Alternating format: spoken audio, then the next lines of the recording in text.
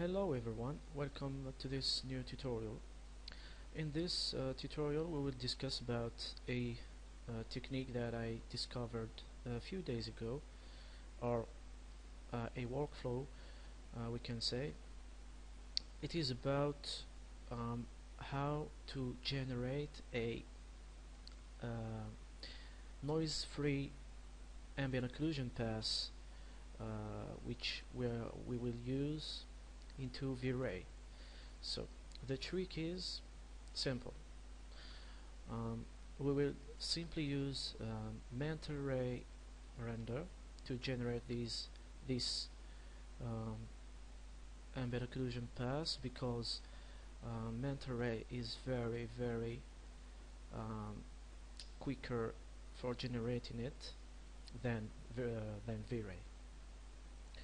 So I just created a simple scene with teapots, and first of all we will create or generate a ambient occlusion pass for this scene using Vray first, then we use mental ray. You will see the difference between those two renderers. So in Vray I will create a new material. I will use a Vray light material and put onto the light color canal a Vray dirt map, and put the radius 2 meters. So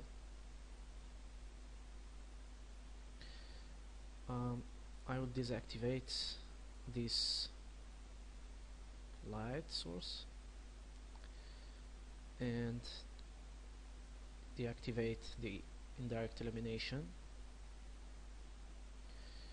and put the new material on the override material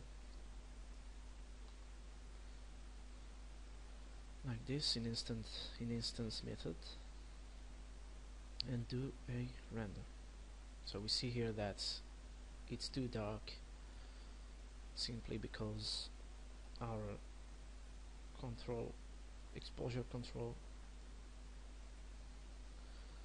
F number is too high, so we have to decrease it, something like 2.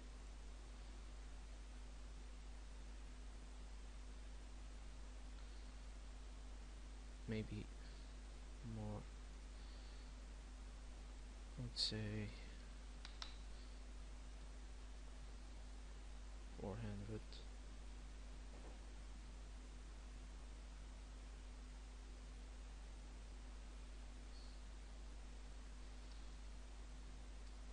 Or just simply by deactivating the exposure control.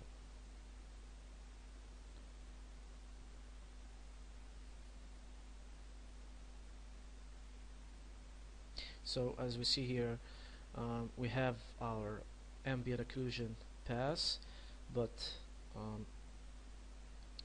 it is very noisy, as you can see. So we have to increase or improve our render quality by increasing the ambient occlusion samples or subdivs. Here just say 32, and also our anti-aliasing filter and max subdivs here set to 6, and do a test run.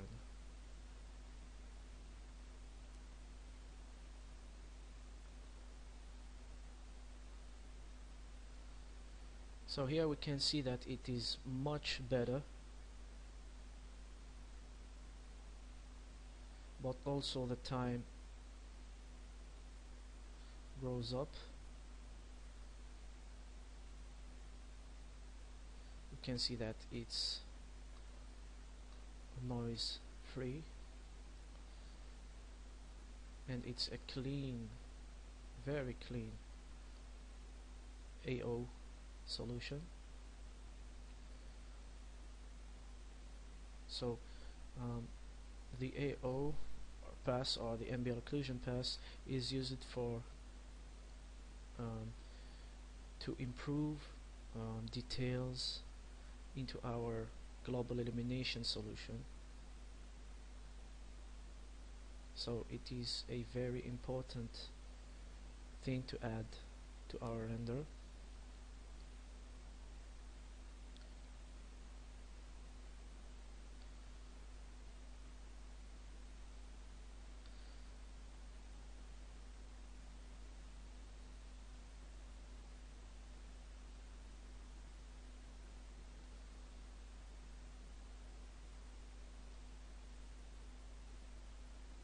So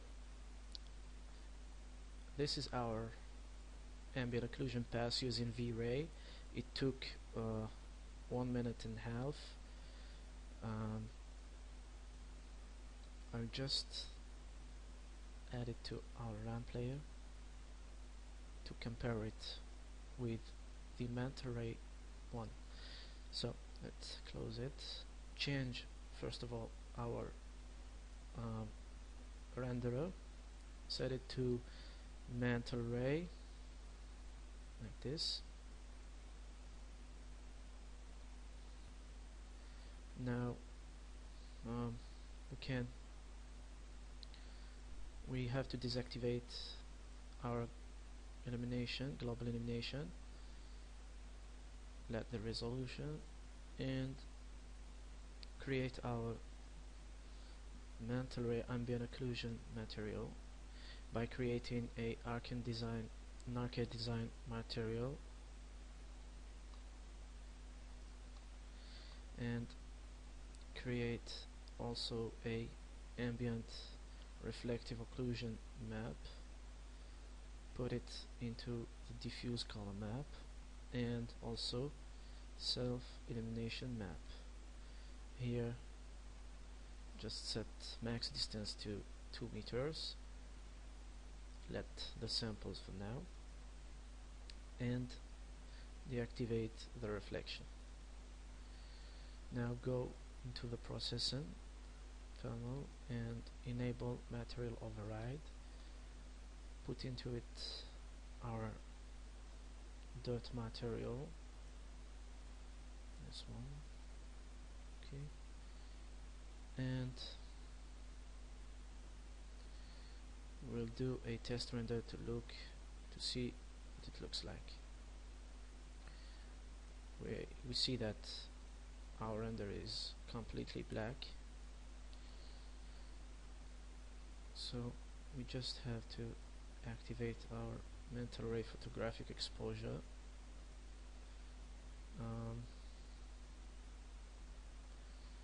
and let's set it to something like 0 here and do a test render. It's still black.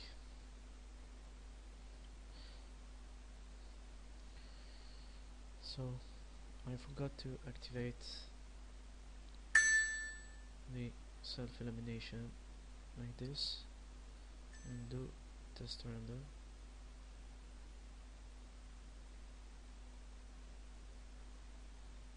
So as we can see, it's very fast, and all we have to do is to decrease a little bit the exposure value, something like,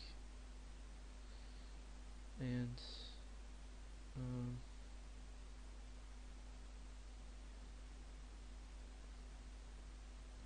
do a test render. It seems to be good.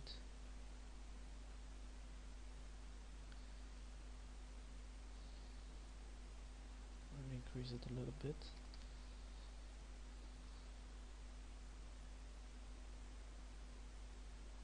Okay, it looks fine, but it's a little bit noisy, so what we have to do is to increase the samples here, something like 64, and you will see that our render time will not be too long. See,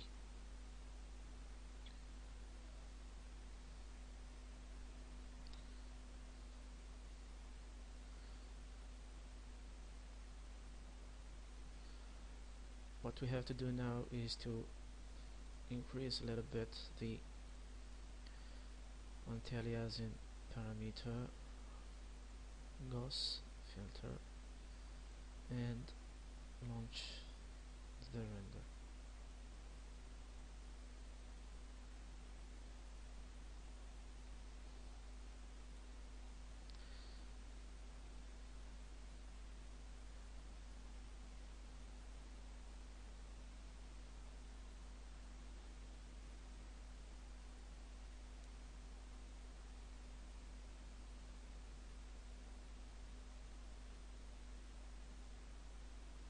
And we see that it took only 30 seconds.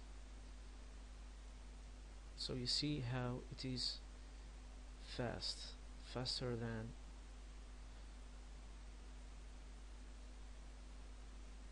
Vray 1. So I'll just adjust a little bit, or maybe our occlusion or self-illumination, or maybe the exposure.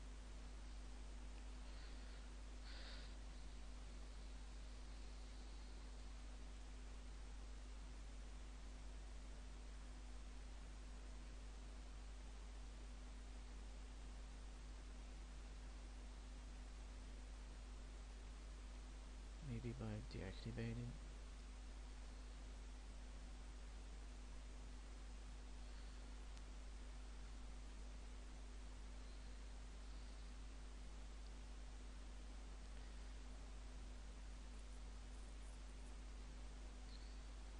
And increase a little bit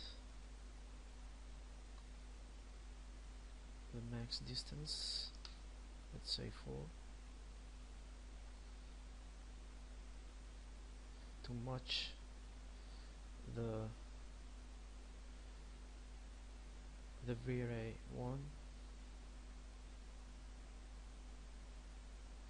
I think it seems to be good like this. Let's compare it.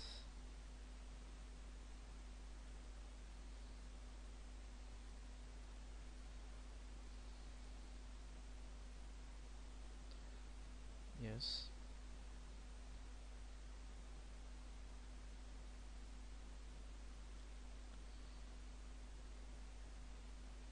So we'll use this one into Photoshop to compose it with our render.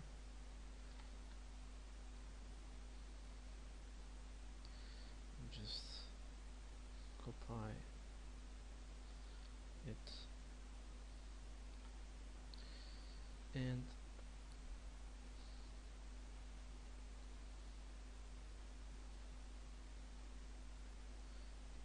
apply it with